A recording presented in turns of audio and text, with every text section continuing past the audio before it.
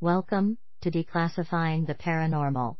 Here we reveal the secrets that sinister organizations attempt to conceal from the world, objects and entities that could shake the very foundations of what we think is, and is not, possible.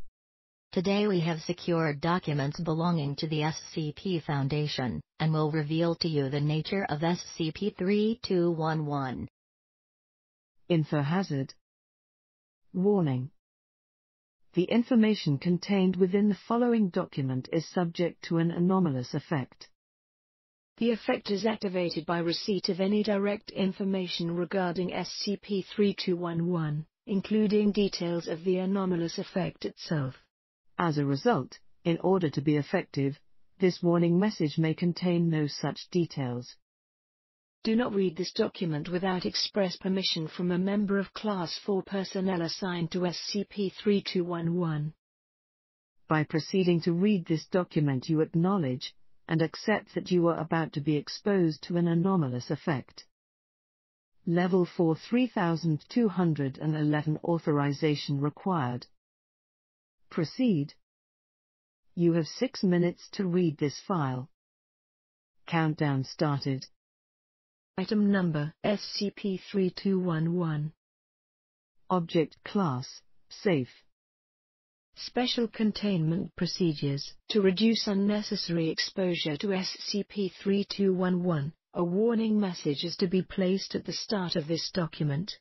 Level 4 authorization must be required to proceed. No information regarding SCP-3211 is to be present in any resources not exclusively available to researchers assigned to SCP-3211, including the warning message.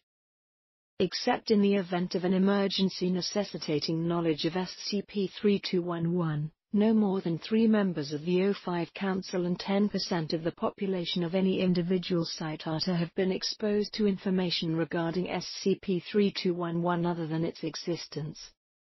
SCP-3211 is to be kept in a standard non-humanoid containment chamber. Access is to be limited to tests only. Description: SCP-3211 is the corpse of a Columbolivia domestica, common pigeon, in the early stages of decomposition. SCP-3211 is attached to the center of a circular piece of concrete 1 meter in diameter and 4 centimeters thick. SCP-3211 and the concrete cannot be separated, although the object as a whole can move freely. A notable property of SCP-3211 is that it has similar properties to concrete. It has a similar hardness, mass, and an apparent inability to decompose further. Despite this, SCP-3211 is visually identical to a pigeon. SCP-3211 exhibits a slow-acting but potent perception-altering effect. During the first 6 minutes of exposure to SCP-3211, subjects are able to observe and record SCP-3211 without issue. Once 6 minutes have passed, subjects will immediately and permanently be unable to perceive any direct information associated with SCP-3211, or observe SCP-3211 itself. For the purposes of this document, subjects who have already been exposed to SCP-3211 for at least 6 minutes will be described as post-3211, and those who have been exposed to it for less than 6 minutes will be described as pre-3211. Post-3211 subjects are consistently able to recall, without issue, that SCP-3211 is a dead pigeon. However, only pre-3211 subjects are able to perceive SCP-3211 itself, or record new information about it. Of note is the descriptions of the object vary between post-3211 subjects. All pre-3211 subjects agree that SCP-3211 is a pigeon corpse. However, once these subjects pass the 6-minute threshold, they will disagree on what it is. This also applies to documentation. Personnel viewing this document may report that it describes something else after it changes after 6 minutes of exposure. See Experiment Logs 3211-B and D for more details. The mechanism through which SCP-3211 propagates this effect is currently unknown. Amnestics have proven to be effective on post-3211 subjects. They will forget SCP-3211 as expected, and upon re-exposure will be able to perceive it for an additional 6 minutes.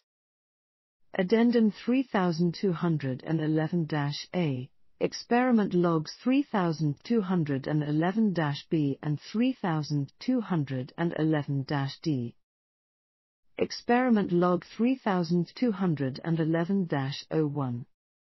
The purpose of this experiment was to establish a first-hand written description of SCP-3211 and then compare this description with another observer. D-68134 was given a pencil, clipboard and a single sheet of paper. He was instructed to enter the containment cell and produce a written description of its contents. 010 middle. D-68134 enters the containment chamber with his eyes closed. 0 o'clock middle. D-68134 is instructed to open his eyes. 008 middle. D-68134 begins writing a description of SCP-3211. 604 middle. D-68134 expresses surprise that he can no longer perceive SCP-3211. He expresses anger at not being able to read what he has written. 625 middle. D-68134 is instructed to leave the containment chamber. The description produced by D-68134 was retained as document 3211-01. Experiment Log 3211-02. The purpose of this experiment was to compare the written description from Experiment 3211-01 with another observer. D-8834 is provided with document 3211-01 and instructed not to read it. 010 middle. D-8834 enters the containment chamber with her eyes closed.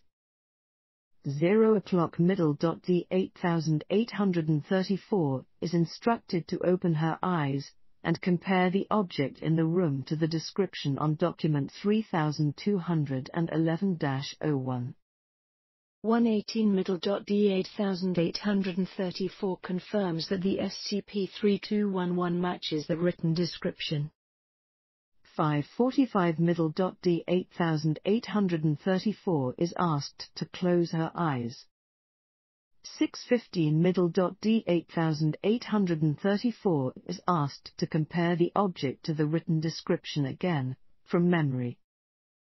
6:34 middle. D-8834 confirms that document 3211-01 still describes SCP-3211. 6:44 middle. D-8834 is asked to open her eyes. She reports that she is neither able to perceive the object nor read document 3211-01. Document 3211-01. The following is a transcription of document 3211-01, the text produced by D-68134 during experiment 3211-01. There's a dead pigeon in the middle of the room. Damn, that sucks. I wonder how old it is. Why hasn't it decomposed? Addendum 3211-B, Empirical Data. A collection of data has been recorded from SCP-3211 and is listed below. This data has been recorded only by pre-3211 researchers. Note that it is currently unknown why this data is considered important enough to retain on file. Data type observation. Full-spectrum spectrophotometry. SCP-3211 displayed absorbances as expected. Mass 93.6 kilograms. Hume measurement SCP-3211 has a Hume reading consistent with baseline reality. Magnetism SCP-3211 is not magnetic. Visual observation by D9981 confirmed that SCP-3211 resembles a dead pigeon. Physical observation by D9981 was unable to lift SCP-3211 but was able to tilt the concrete circle. Response to basic questioning by D9981 no response. Type Kappa-mimetic sentence detector weak positive response, consistent with dead animal. Incident log 3211-C. On 2016-03-31, a researcher who was not assigned to SCP-3211, Dr. Jason Greaves, took a Class Y mnestics, as opposed to the more common amnestics, generally aid in the retention of memories and the prevention of their modification even in the face of anomalies that seek to disrupt this. Excerpt from an Introduction to Anti-Mimetic Countermeasures, Marion Wheeler, without authorization and entered the containment chamber. Dr. Greaves recorded a series of audio logs detailing his thought process during his encounter. Their transcriptions are preserved below for posterity. Dr. Greaves is available for questions regarding his experience with SCP-3211. Audio log 3211-01. Dr. Jason Greaves, SCP-3211, Experiment Log 1. If you are hearing this and if, like me, you're souped up on some heavy-ass amnestics, then you and me both know for sure that SCP-3211 is a dead pigeon. Why it's trying so hard to hide that from us, we'll never know. But, if you're not high as hell on Class Y, then in less than 6 minutes you'll only remember me just rambling on about some random thing sat in a containment chamber. And of course, when that happens, all these logs will say is that there's nothing in the containment chamber at all. What I'm trying to do is work out exactly what SCP-3211 is, how it works, and why it's trying so hard to hide. What does it want? No matter what I tried and who I spoke to, I couldn't get this test authorized. But it needs to be done. So I've taken a small dose of Class Y amnestics and I'm doing this myself. I only have a couple of hours before the Class Y stops helping me remember things and starts making me forget things, so I'd better get started. I've noticed something of a pattern emerging. Most people who walk into 3211's cell will perceive it as something totally new. Like, I see it as a dead pigeon, and there's no one else on the list who's perceived it as that. But, it's hard as rock and doesn't decompose any more than it already has. It's not just a dead pigeon. It has anomalous properties other than the fact that people can't see it for more than 6 minutes and then their memories after that are wrong. It seems to me like Foundation personnel, researchers and the like, will perceive it as something anomalous. People who are already familiar with the anomalous, who are expecting it to be anomalous, will remember it being something anomalous. But a D-class, for example, who is not familiar with the anomalous, will remember it being something mundane. Like a clay vase. It looks like it adapts to match the viewer's expectation. But I still don't understand why a dead pigeon is going to such lengths to protect itself in the first place. My head feels foggy. I don't know if it's the SCP or the amnestics starting to wear off. I actually don't know how long Class Y lasts. I think I've narrowed it down to 3 stages. That seems to be the right word. So, the first stage is what you see when you walk into the cell for the first time, what SCP-3211 really is. It's a dead pigeon. Obviously, as soon as my amnestics wear off, I'll forget that. And so will you. I assume you've taken amnestics. The second stage is whatever memory SCP-3211 injects over itself when you've seen it for more than 6 minutes. Last time I saw it, I remembered seeing my son, who would be 6. That was the second stage for me. The third stage is that you can't perceive it at all. Its disguise is complete and it's hidden from you. I think I know why it wants to hide. I just need to put the words into a sentence. It's getting hard to think. My thoughts feel like walking through ketchup. Oh God, my head is killing me. I'm certain it's the Mystics. Class Z literally kills you when you take it, because the effect is permanent. Class Y won't kill you. I hope? I might have majorly fucked up by doing this. It's really weird seeing all the things you can't usually remember. There's bugs everywhere, covering every surface. They're crawling all over it, too. I need to sleep. I just want to sleep. The floor is so much more comfortable than standing. It's getting hard to breathe. I don't know if that's my lungs closing up, or if it's just me forgetting how. At least I haven't forgotten what it was the first time I saw it. But I know for sure why SCP-3211 wants to disguise so avidly. It's right there, just in front of you. I'm surprised no one has seen it yet. It's just that it's not really itself, right?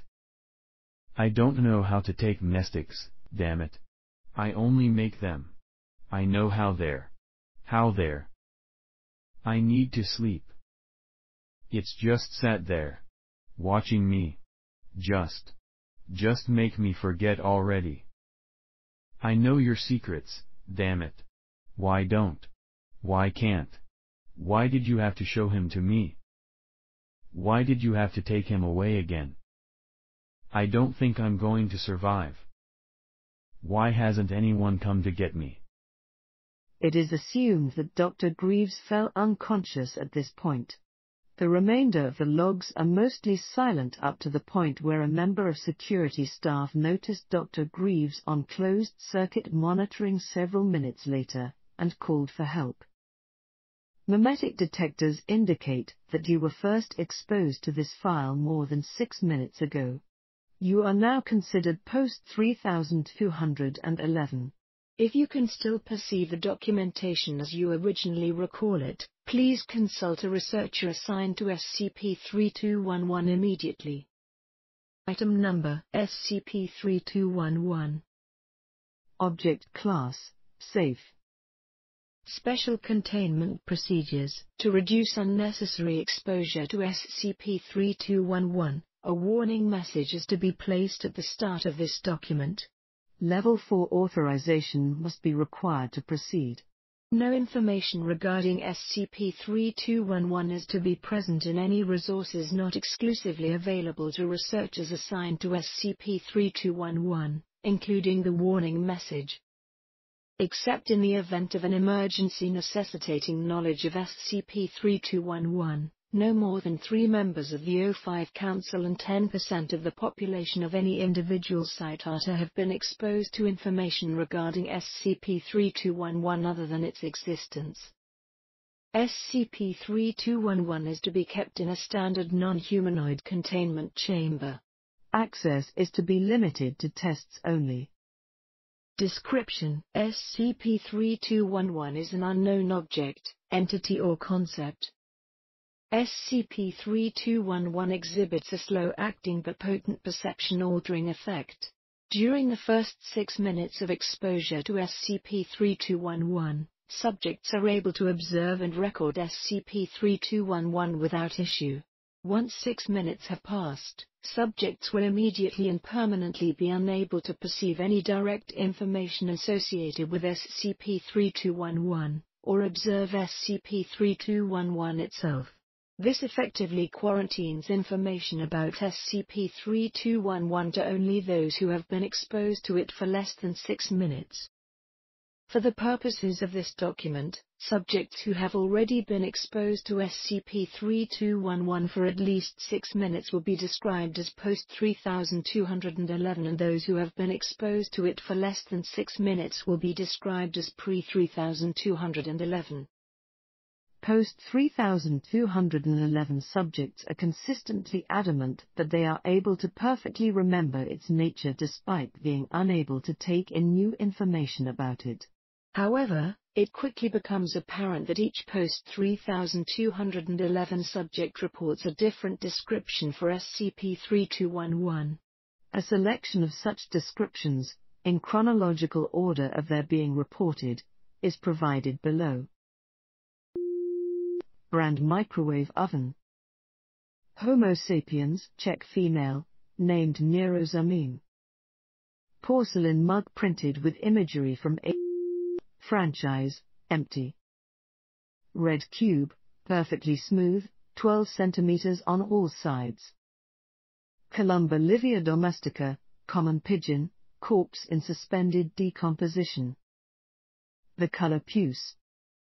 Clay vase, presumably ancient. DVD box set of the television series Friends, missing a disc from season 3. A small plastic badge imprinted with the number 3211. Of note is that descriptions of the object vary between post 3211 subjects. Observations indicate that pre-3211 subjects consistently agree on the nature of SCP-3211. However, once these subjects pass the 6-minute threshold, they will disagree on what it is. This also applies to documentation. Personnel viewing this document universally report that it describes something else before it changed after 6 minutes of exposure. See Experiment Logs 3211-B and D for more details. Note that post 3211 subjects reporting unique descriptions is not universal. In several cases, the same description has been reported more than once. The fact that those who have been exposed to SCP-3211 are able to read the list above suggests that none of those descriptions are what SCP-3211 truly is. Several theories have been suggested.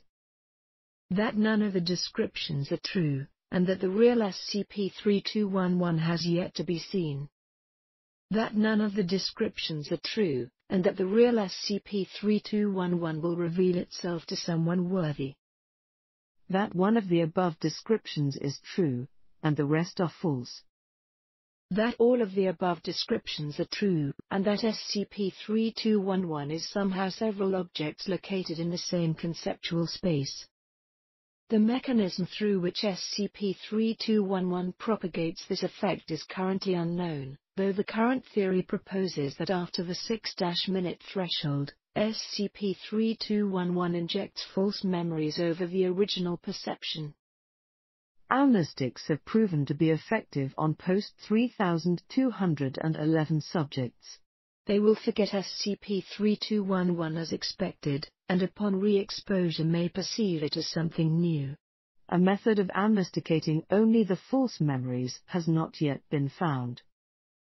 Addendum 3211-A, Experiment Logs 3211-B and 3211-D. Experiment Log 3211-01. The purpose of this experiment was to establish a first-hand written description of SCP-3211 and then compare this description with another observer. D-68134 was given a pencil, clipboard and a single sheet of paper. He was instructed to enter the containment cell and produce a written description of its contents. 010 middle. D-68134 enters the containment chamber with his eyes closed. 0 o'clock middle. D-68134 is instructed to open his eyes. 008 middle. D-68134 begins writing a description of SCP-3211. 604 middle. D-68134 expresses surprise that he can no longer perceive SCP-3211. He expresses anger at not being able to read what he has written. 625 middle. D-68134 is instructed to leave the containment chamber. The description produced by D68134 was retained as document 3211-01. Experiment log 3211-02. The purpose of this experiment was to compare the written description from experiment 3211-01 with another observer. D8834 is provided with document 3211-01 and instructed not to read it. 010 middle. D8834 enters the containment chamber with her eyes closed. 0 o'clock middle. D8834 is instructed to open her eyes and compare the object in the room to the description on document 3211-01. 118 middle. D8834 confirms that the SCP-3211 matches the written description. 5:45 middle. D8834 is asked to close her eyes. 6:15 middle. D8834 is asked to compare the object to the written description again, from memory. 6:34 middle. D8834 confirms that document 3211-01 describes a completely different object to SCP-3211. 6:44 middle. D8834 is asked to open her eyes. She reports that she is neither able to perceive the object nor read document 3211-01. The following is a transcription of document 3211-01, the text produced by D68134 during experiment 3211-01. Unknown, the containment chamber is empty. There's nothing to describe. I don't understand why I have to write about an empty room. Addendum 3211-B.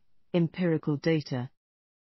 As an attempt to determine the true nature of SCP-3211, a collection of data has been recorded from SCP-3211 and is listed below. This data has been recorded only by pre-3211 researchers. It is currently unknown whether the readings are accurate, or if the reader perceives them to match their current perception of SCP-3211. Data type observation. Full-spectrum spectrophotometry. SCP-3211 displays absorbances and transmittances in the visible spectrum consistent with standard background reading. Mass balance placed underneath the location of SCP-3211 did not detect any weight. Hume measurement. SCP-3211 has a Hume reading consistent with baseline reality. Magnetism. SCP-3211 is not magnetic. Visual observation by D9981 SCP-3211 is not visually present.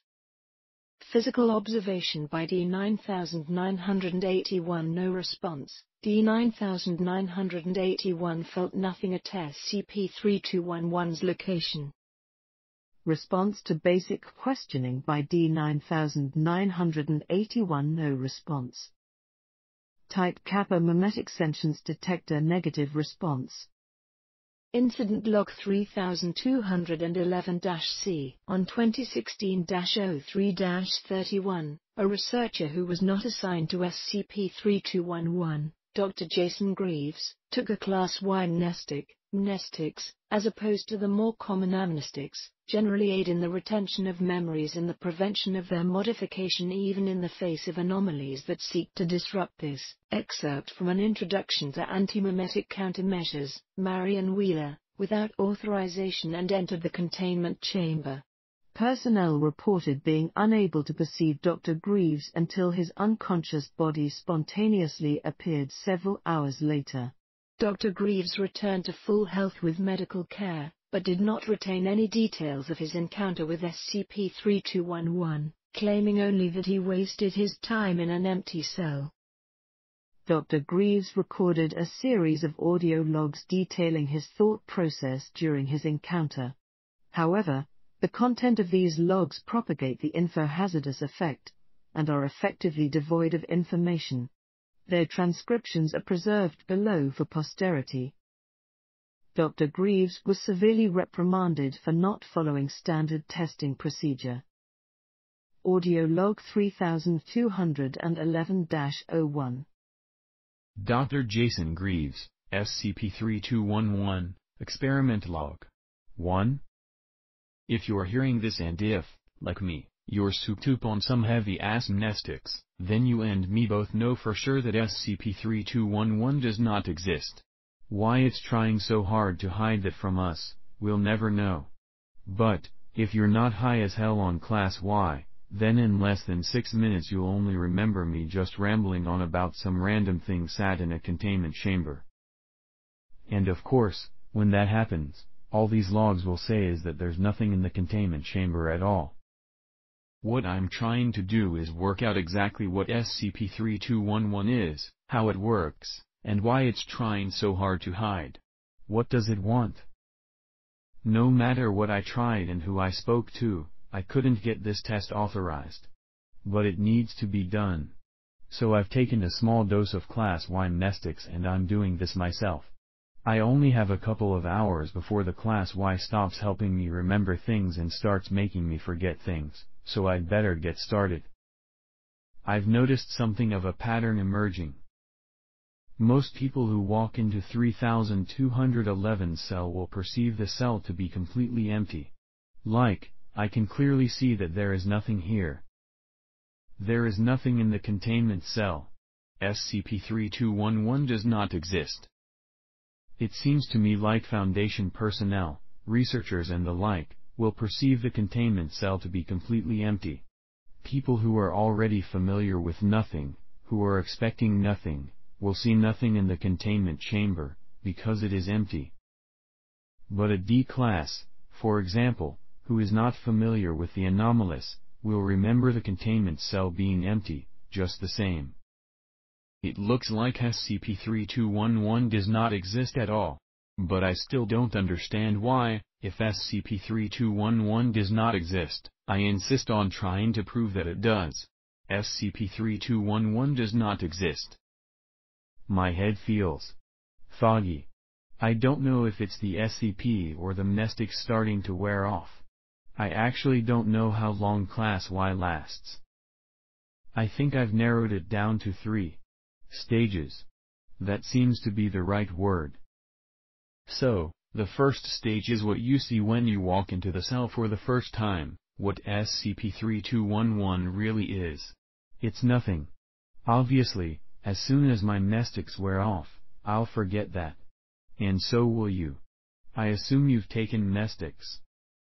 The second stage is whatever memory SCP-3211 injects over itself when you've seen it for more than 6 minutes. Last time I saw it, I remembered seeing my son, who would be 6. That was the second stage for me. The third stage is that you can't perceive it at all. Its disguise is complete and it's hidden from you. I think I know why it wants to hide. I just need to put the words into a sentence. It's getting hard to think. My thoughts feel like walking through ketchup. Oh God, my head is killing me. I'm certain it's the amnestics. Class Z literally kills you when you take it, because the effect is permanent. Class Y won't kill you. I hope? I might have majorly fucked up by doing this. It's really weird seeing all the things you can't usually remember. There's bugs everywhere, covering every surface. The containment cell is empty. There are no bugs. I need to sleep. I just want to sleep. The floor is so much more comfortable than standing. It's getting hard to breathe. I don't know if that's my lungs closing up, or if it's just me forgetting how. At least I haven't forgotten what it was the first time I saw it. But I know for sure why SCP-3211 wants to disguise so avidly.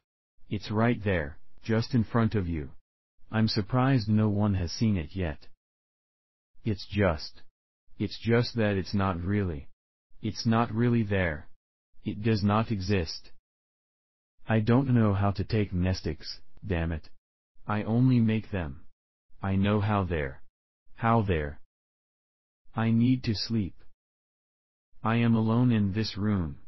The containment cell is empty. Just make me forget already. I know that it does not exist. Why can't? Why did you have to show him to me? Why did you have to take him away again? I don't think I'm going to survive. Why hasn't anyone come to get me? It is assumed that Dr. Greaves fell unconscious at this point.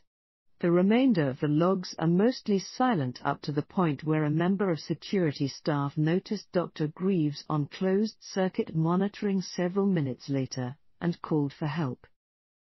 This is the end of the case file for us, as we are now post 3211. However, as for you, dear listener, we urge you to take a look at the case file yourself to see which iteration you will be initially exposed to. Link at the end of the description. Thank you for tuning in. We hope that you enjoyed this broadcast. If you did, please subscribe, like and share it around. If you have any particular case files you'd like us to cover in future broadcasts, leave a comment below and we'll get around to it shortly. Tune in again tomorrow for more revelations.